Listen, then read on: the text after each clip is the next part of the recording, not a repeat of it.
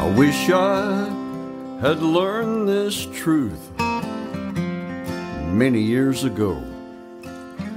Be thankful for the days, good and bad. All right, welcome to another episode of Warrior versus Zombie. And as always, I have an amazing warrior guest, and I'll share her with you in a second. But first, let me tell you about Warrior versus Zombie and why you're here. Success is a journey, it's not a destination. As warriors, we all have a history of ups and downs, wins and losses that are all part of making us who we are up to this point, and they provide a foundation for our path forward. We all battle our inner zombie as well as those zombies in our world. In each episode, I interview warriors from all walks of life. They're aspiring leaders in the area of entrepreneurship, artists, health practitioners, business owners, literally any inspired leader that has a story to tell. These warriors have a cause, they have unique value, and a vision that goes generations into the future. And today's guest is no exception. Carolyn Cantrell is an awesome warrior. She's a mother, a musician, entrepreneur, and consultant. Her warrior journey includes leadership in the energy industry. Sorry, got to get that out of my mouth. Since 2005, she holds certifications from both the Energy Professionals Association and the Association of Energy Engineers. Carolyn and her team provide procurement strategy and the management of the procurement process for electricity and natural gas throughout the United States. Carolyn's unique value is reducing the total cost of and optimizing our use of energy. She lives in Dallas, Texas, and is often found playing music with friends. Love music. Carolyn is the proud parent of 2 adult children, and she also works with animal rescue groups in the Dallas-Fort Worth metroplex. Carolyn Cantrell, welcome to Warrior versus Zombie. How are you today? I am fine. Thank you so much for having me. Yeah, I'm excited to talk to you. We had an interesting mastermind last Friday talking about it. Very engaging, a lot of discussion.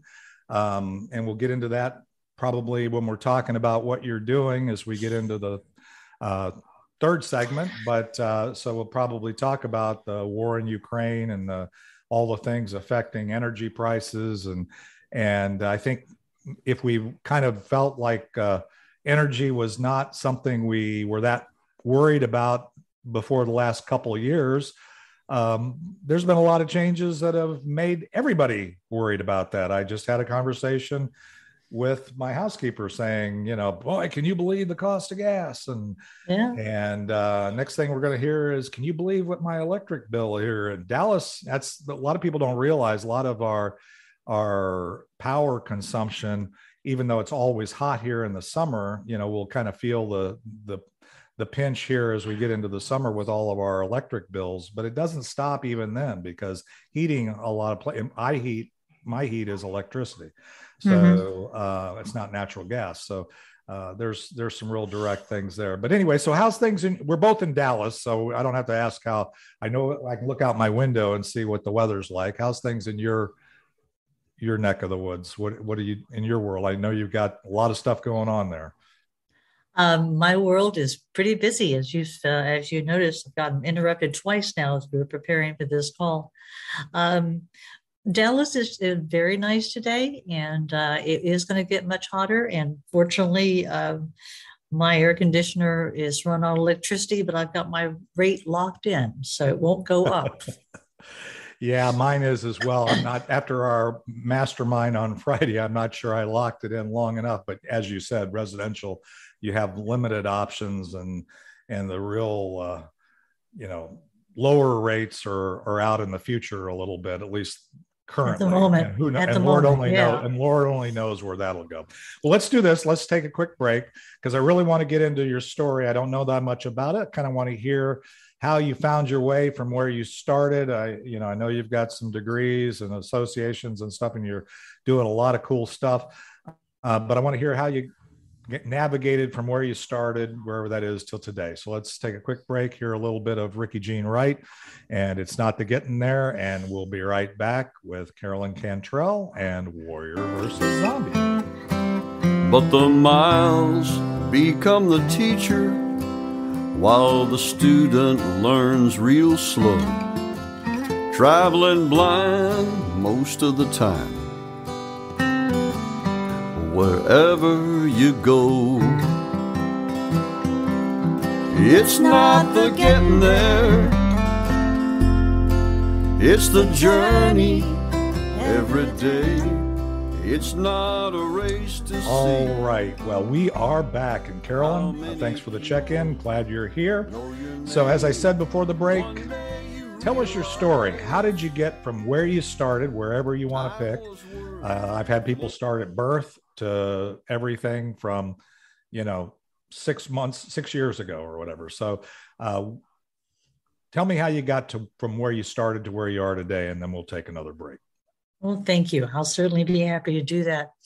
Well, let's see. I was born at night, but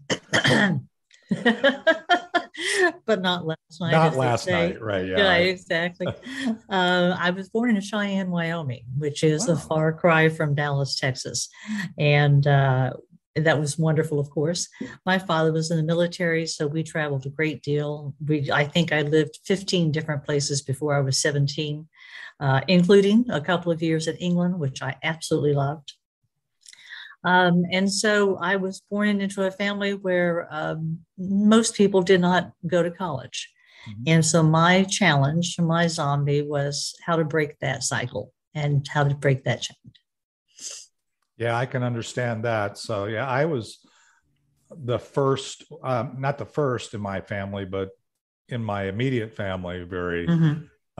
So I kind of get that. And it's interesting because when I was young, that was the thing, right? And now it's interesting. Right. We're seeing with Gen Zs and whatever is some trend to say, well, let's make sure that's a good business decision before we jump into that, which actually makes a whole heck of a lot more sense than, getting a degree in underwater basket weaving and then trying to figure out how to monetize that after having, $100,000 of student loans or something that you see in these cases. So I get that. So that's interesting. So you got into college. So tell me a little bit about how that went for you, getting through your journey to today. Well, I had my quarter life crisis at 27. I think there's a comedian out there that says she has a quarter life crisis at 25. I looked at 30 just to go over the bow there, and I thought, crap, I need to go get this degree. And so I left IBM and went off and got a degree. It took about 6 years because I was doing it part-time, full-time, working multiple jobs, had some really fun adventures and all that. And then I did get my bachelor's from University of Houston in political science, a minor in psychology, and a minor in math. And it wasn't necessarily those initials that made such a huge difference for me. It was the perspective that I gained. Just every class, it was like, oh, this happened before. See, a history class. It's like there's so many similar things that happened in the past. It made me much less anxious about the future because you see things in context. So just the overall broadening of my understanding of the world, I thought was more important than any degree, more important than getting a bachelor's or a master's or whatever. It just truly did change my perspective.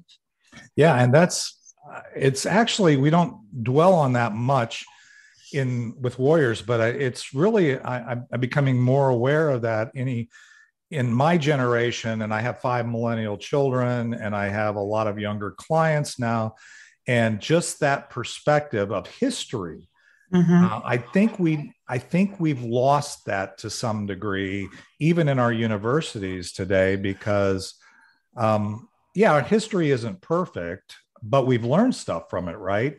And sometimes we've learned from it, and sometimes we haven't.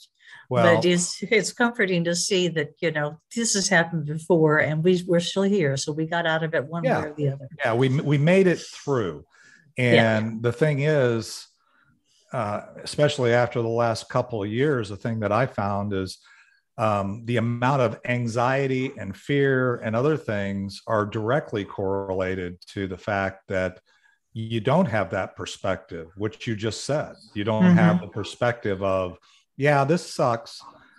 Yeah, it's not ideally the way I would have planned it. However, something like this has happened before, and I've experienced it, or I've read about it in the history books, and I know it was worse than what this is, and we can make it. And just having that hope, just having that faith, if you happen to be on social media, if you there's a thing that I have a little banner around my picture that says faith over fear. And yeah, it's easier to stay on your warrior journey, keep your story intact if you move forward knowing that there is hope, there is something ahead, right? So tell me, so you got through, kind of learned what broadened your perspective. Then coming out of college, and you said you kind of did that part-time, or did that in between jobs and all that stuff. Where did you go from there? Well, I did several entrepreneurial things while I was working my way through college.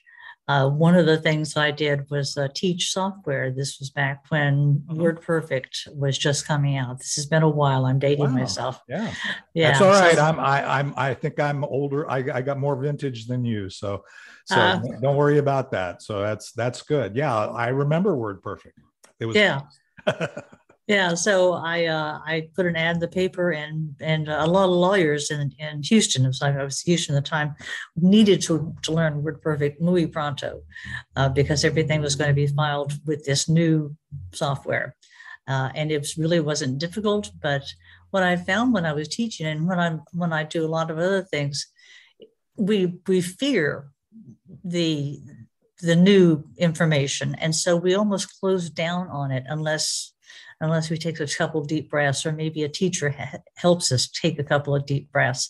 The attorneys could certainly understand this, but it was just this new thing that was just terrifying at the moment. So I did that for a while, and I worked at catering companies, and I did staffing. It was a wonderful whirlwind of a time where I had a goal, I had hope, I was excited about it. I think I lived on peanut butter and scrambled eggs for a while, not together. Those were two separate meals. But it turned out to be just a wonderful time in my life, and I don't regret a minute of it. Yeah, I think when we look back, I always love this, because as you're on your warrior journey, and that's what I always say. I think my kids, everybody gets tired of hearing me say, well, it's a journey. Because the reality of it is, and it's only when you look back on your journey and you realize, okay, this happened because this happened, and this kind of sucked, or this wasn't great, or this wasn't my favorite part, and the road was pretty rough there, but I made it through, and look what I learned, and what was I able to do, and it positioned me. Like I say, it provides a foundation for our path forward. And it's only afterwards, when you're in it, or whether you're anticipating, and sometimes the anticipation, right, is worse than actually being in it, right? You look at it and go, oh, I don't know if I can handle any more of this. But as I always say, God gives you the strength and the resources to deal with what you have at the time, if you just, kind of let it go, so you made it through that. You learned a lot of stuff. What else? Is there anything else before we get to what you're doing today? Any other interesting waypoints along the way? Well, somewhere along the way, I got married, and I had two beautiful children, and they are now adults, and they both graduated from excellent universities. And one lives in New York. Thank you very much. One lives in New York, and one lives in Denver. And so I'm very pleased and happy for them that going to college was just a given for both of them. Yeah, I think it was. And that was the case with my kids as well. I mean, I said, okay, I made it to college. Now my kids are going to make it. We always want better and more for them than we had ourselves, right? We don't want them, part of sometimes the struggle, at least from my standpoint as a warrior, is I tend to want to give them more support and not allow them to experience the challenge sometimes, that comes along with it, because both challenge and support, right, are required to be healthy, both in our at a cellular level as well as, I mean, that's the way God made us. That's the way we're the world we're in, right? If it was all perfect, we'd be living in a fantasy, and frankly, I don't know anybody. We'd be bored to death. Yeah, it makes it fun. So your kids are there. So Dallas is a good place to be. One of the reasons I ended up in Dallas, I didn't live here all my life. And one of the reasons why I'm still in Dallas is because of all the places to live. It was one of the best places to travel from.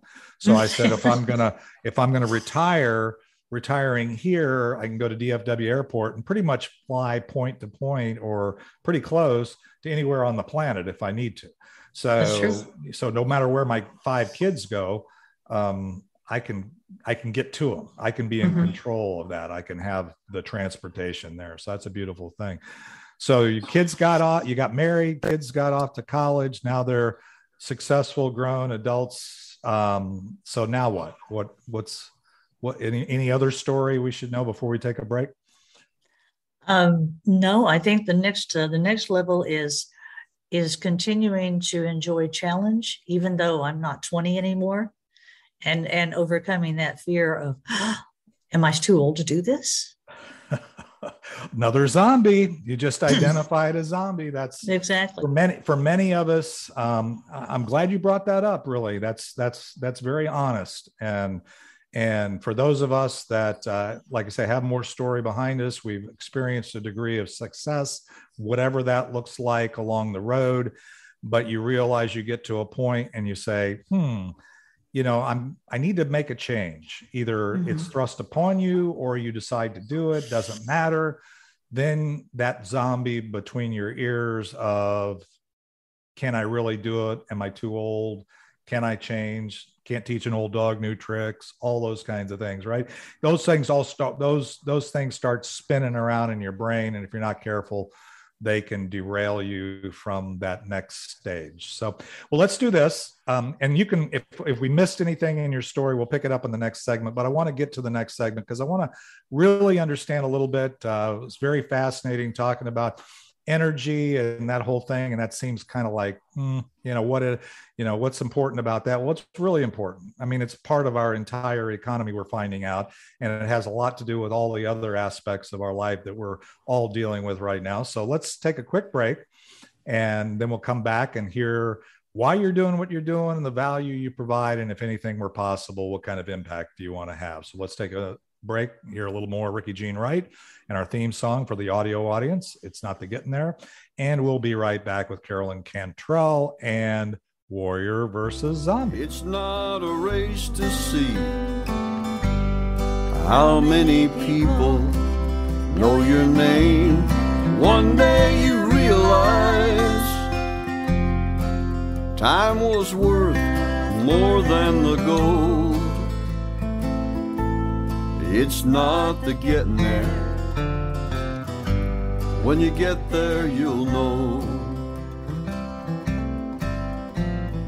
Funny how wisdom and youth are always. All right, Carolyn, we are back, and the audience is just waiting to hear all about how you're going to solve all of our energy problems.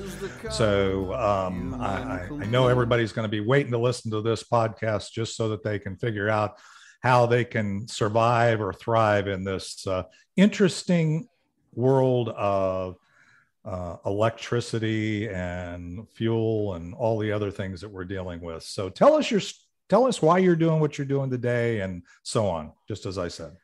Well, I've been in the energy industry, which is difficult to say, and for about 19 years now. I had my own business. I had a staffing company. And I decided to close that down back in 2005, 6. And a friend of mine was working at an energy brokerage company, and she asked me to come over and, review the marketing plans and see what they were doing there. And I did, and I realized that electricity is really important to everybody. So if you're thinking about who would my base be to sell to for a product, and you realize that it's everyone, I decided that was a good marketing strategy. And it's fascinating because not only do we have just a fixed price, we've got the Public Utility Commission has tariffs and rules, and they change from time to time. And then all of this electricity is actually changes prices because of the futures market for natural gas. Mm-hmm. And if you've never worked in a commodity market, it's a really kind of a conceptual change. You have to think about that price for December of 2025 is lower right now, and I can buy it at that price. But if I wait until December of 25, that price will be higher. So it's kind of a concept that people struggle with from time to time because we don't usually go to our grocery store and buy the things that are scheduled for next year. It's just not there. There's a physical world, and then there's a conceptual world of commodities, and so that I think is just absolutely fascinating. Yeah, it's fascinating for somebody like you. It's probably also somewhat entertaining today. I actually, one of the things you don't know about me is I retired in 2005. So think about the timing there with what you said, and you kind of got into energy in 2005, 2006 timeframe. So I was kind of making a pivot at that point as well. I was in the resources group at Accenture. I was a partner in the resources group, which included utilities, oil, natural gas, all of that stuff. So yeah, I hung around with a lot of people that understood those things a whole lot better than me, and that were actually delivering those services, even consulted with natural gas, basically power plant investment group and creator called Panda Power Funds. Did that after I retired for a bit. So I have a little bit of insight into that, and it's fascinating. It's not necessarily fascinating. It's funny to me to listen to the people that we trust to make our decisions in the area of energy today act like, okay, if we make this change, it's not going to affect today's price because it takes a long time to do, whether it's exploration and production or what. And the answer is no. Once the answer is that's not true. That is absolutely not true. Is that, yeah, there may be a time that the prices or things stabilize, but the reality of it is the price today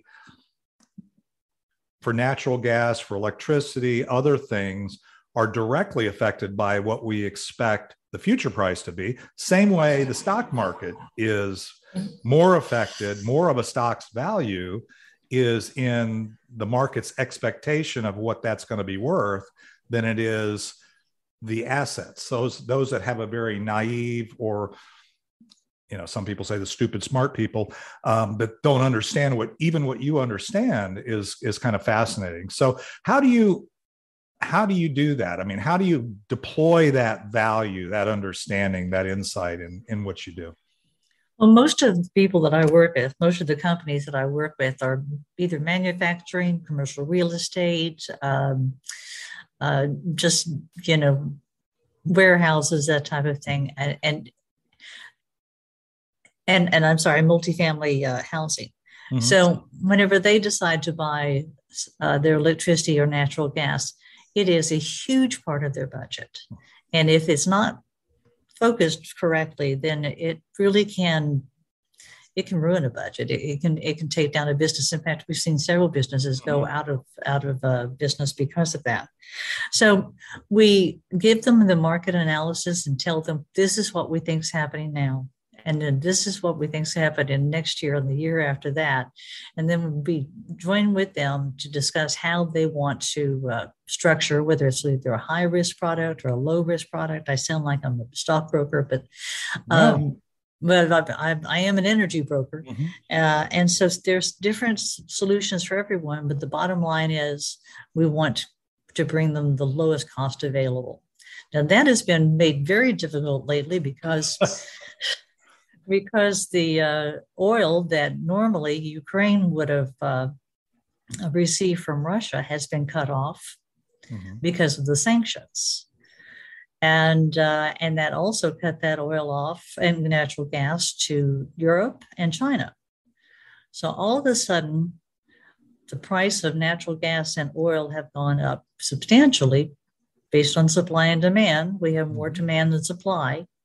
And so we have much higher prices for electricity and natural gas right now. And that's going to continue until we find another solution for Russia and Ukraine. Right. Yeah. And there are some, but anyway, we won't get into that. That could be a whole nother podcast, but I'm not speaking politically. This is just I'm not either. I'm just saying people want to anything that one of the things we've all learned, if we haven't learned it, then we haven't been paying attention, is there's not much that's critical to our lives that can't be politicized if people will let it. But it's a supply and demand. This is pure economics. And again, futures pricing is based upon the expectation of supply and the expectation of demand, as well as today's pricing is micro level supply and demand. I mean, that's those truths, no matter how much you want to spin it and which side of the decision process you want to be on, we're going to live with one way or the other. And you can do things for a time, but until you fix the underlying infrastructure, then for you're predominantly, as I understand it, talking to the consumer of those resources and trying to help them make good decisions for a longer term, right? Exactly. That will not tank them down the road, not just what get them through today. And that's brilliant. That's great. So what else? What kind of impact are you hoping to have with what you're doing today? I mean, I gather that you're excited about what you're doing. You seem to be very focused on what you're doing, interested. You've shared some things with our mastermind. We were talking about it. There's probably a lot more there, but what is your big picture? What kind of impact are you hoping to have? Well, from a business point of view, obviously continuing to help my commercial clients with the electricity and natural gas purchases. And secondly, we are becoming much more involved in solar panels and solar farms. And this is not for your house. This is something like 50 acres to 100 acres. We're working on one right now that's 100 acres. And regardless of how you feel about this as a political view, our grid here in Texas is not really as reliable as we'd like for it to be. Yeah, I think that's kind of an understatement. And so I feel like, one, in Texas, we do not have as many solar farms as other states, but we do have land and we do have sunshine. Mm-hmm. And so we're looking into that, and I believe we're going to be able to do much more of that in the future. It's a very selfish reason for me to do that. I'd want the grid to stay up. That's not selfish. I mean, the reality is we all, if you're not worrying about, or not worrying, if you're not focused on, I don't like to worry is fear. But if you're not focused on how do you navigate your known challenges, I don't care whether you're investing money or in industry, in energy, or the grid or anything else, right? Diversification is a good thing. I did large multi-billion-dollar outsourcing deals. We would put together a deal for 10 years based upon our expectation of a migration from this technical environment to a new technical environment. The only pressure really that's even makes sense in between there is how quickly do you do it, and can you do it in a way that doesn't break the current economy? And that's where the politician or the political aspect starts to come into play. It's not that it's not a good thing to do to have solar farms. I think you should have solar farms. I think we should have more wind. Again, I'm not taking a stake in anything. I just think having, I worked with BC Hydro in Vancouver, which is the Crown Corporation that provides hydroelectric utility for British Columbia, and having hydroelectric power is a good thing, and making sure it's sustainable and so on and so forth. It's only when you inject some kind of ideology that forces you to do things at a place where you break it. And again, we both live in Texas, right? I mean, I remember February 13th, 2021, very vividly that week, because I showed up after traveling through a snowstorm, took me 14 hours on what should have been a 7-hour drive, got back, got into bed, and my power went out and was out for 72 hours.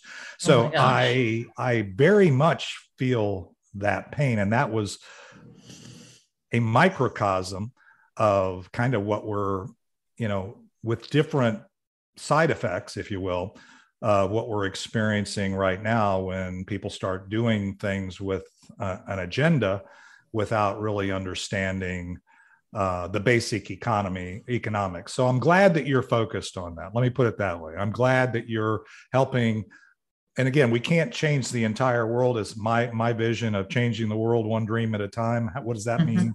It's a ripple effect. If we start helping people be better at planning not only their consumption, but their production of energy, then that's a beautiful thing. Any other thoughts on your impact or that you want to have? Just to continue to learn and grow. One of the things that I think is just essential to my well-being and to my life is to open myself up to new ideas and listen and adopt those things that I think are correct and not the things that I do not think are correct. It's a good time in my life. Everybody's all grown up, and I have freedom to, explore my own interest, and I'm looking forward to the future. Well, that's a brilliant warrior nugget. There is always be growing in your learning and your understanding, and you never get too old for that, right? You never outgrow the need to continue growing. And when you do, I figure that's about the end of the road. So, well, let's do this. Let's take a quick break. And when we come back, I'm going to have two questions for you. One is, so you can think about this while we take a quick break, is if we take away anything from this discussion, your story, as a warrior, what would you want us to take away? And then the last thing is, how do we stay in touch with you? So let's take a quick break. We'll hear a little bit more. We'll come into the land to plane segment, as I call it, of Warrior versus Zombie. And we'll be right back with Carolyn Cantrell. Funny how wisdom and youth are always two different games. The years flew by so fast is the common human complaint. The memories in our minds turn to diamonds in our soul, and by the grace of God, on down the road we go. All right, we are back. Carolyn, interesting discussion. There's so much more we could talk about. Again, if those of you on the Be Connected platform, or you found us on the YouTube channel, you can look at our mastermind from last Friday. Carolyn was featured there, and we had a pretty spirited and interesting discussion around energy. And we had people like me who have enough, know enough to be dangerous, and we all had questions. I think in this whole area of energy and navigating forward, again, we all should have more questions than answers, but we move forward and find the answers. So anyway, so if we take away anything from this discussion, Carolyn, what would you like us to take away? Biggest challenge I've had throughout my life, and continue to face it from time to time, is the perception of this is who I am right now, and I cannot change that. Whenever I did not have a college degree, and my perception was I don't have a college degree. And it took several semesters before I didn't have imposter's disease. I was there. I was in college. It wasn't hard. And maybe I should have taken harder classes. But once I accepted the fact that I could be a college graduate, that made the path much more easy to fulfill. So just that perception of I can't do it to, yeah, I think I can. I think that's what I would suggest. Well, and I think that's brilliant. The reason being is because as I work with folks on their unique vision and everything that I do and the warriors along the way, we all fall into that trap, if you will, of, okay, I don't know how to do this, or I've never done this before, and therefore I must not be able to do this, or I wasn't meant to do this. And the fact that you said, okay, I have to, continue to power through that feeling, which it is a feeling, to the reality, which is, as I always say, my signature question in my vision challenge, which I know you haven't done, but I mean, when I work with clients is, if anything were possible, what kind of future can you imagine? What would your ideal day look like? Which would your impact be? What would your future look like? And the reality of it is everything is possible. There's no limitation. So putting yourself in that box as a warrior and saying, okay, I don't know how to do it. I don't think I can, as Henry Ford, if you think you can or you think you can't, you're right. Right. So the point is, knowing that you can is something that every warrior should take forward. And I think that's a great, great warrior nugget for us to take away. So how do we stay in touch with you, Carolyn? This is live on the Be Connected platform. The replay will be up there. It'll be on the YouTube channel. How else do we stay in touch? What's the best way to reach out to you, either to get to, build a relationship, learn more about what you do, how you can serve the audience, whatever? I'm happy for all of you to have my email address, Carolyn at goodenergy.com, Carolyn. Okay.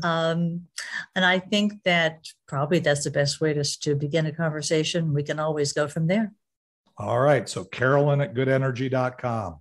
So that email, I'll add that to the show notes here and in the description. So if you're listening to this in replay or on the podcast platforms, if you go to the podcast, you'll see that email address, but it's Carolyn at goodenergy.com. All right.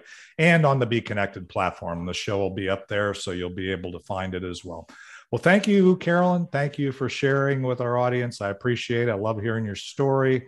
Good to see you again, and appreciate you serving our community and the warriors that are going to hear this podcast. And we'll be back next Thursday, same time, with another episode of Warrior versus Zombie. And let's hear the final outro of Ricky Jean Wright. Thanks again. It's not the getting there, it's the journey every day. It's not a race to see how many people know your name. One day you realize time was worth more than the gold. It's not the getting there, when you get there you'll know. One day you realize time was worth more than the gold. It's not the getting there, when you get there, you'll know.